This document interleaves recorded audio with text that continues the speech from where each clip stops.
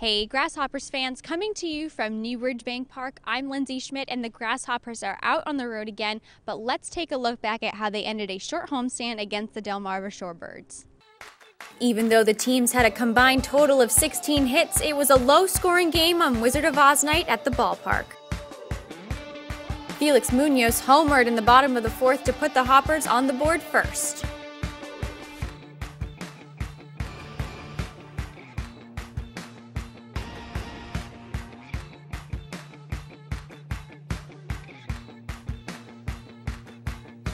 Delmarva answered in the top of the eighth with its own home run by outfielder Mike Yastrzemski.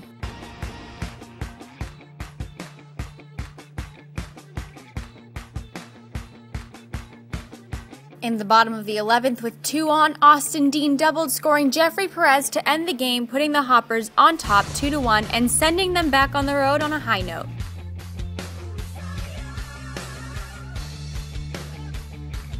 Well, that's all the time we have for today. The Hoppers will be back in town on April 29th to take on the Greenville Drive. But meanwhile, you can stay updated with your favorite team as they're on the road by checking out all the stats and scores on our website.